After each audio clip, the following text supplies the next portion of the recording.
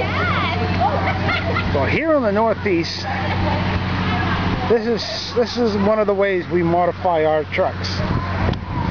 It belongs to the Sabatis Mountaineer Snowmobile Club. It's a trail groomer.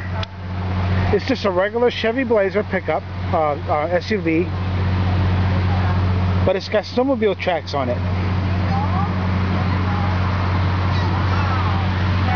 And you can see it's just a regular wheel that's not very regular.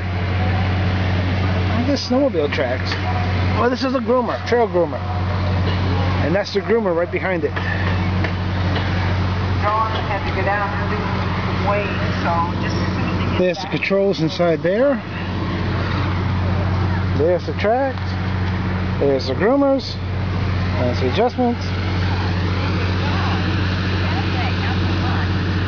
Just a great rig to have. I wonder what the top speed of the thing is and stuff for those on there. They don't usually go. They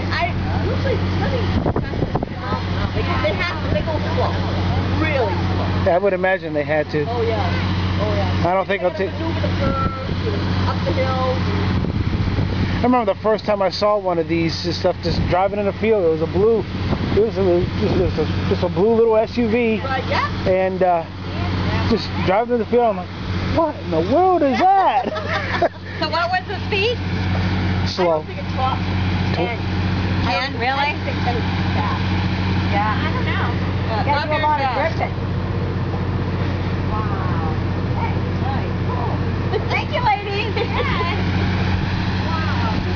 I always wondered, You know, because they had all the signs, they put the signs up and everything, and we wondered how they figured it all out. Now we know. I want one.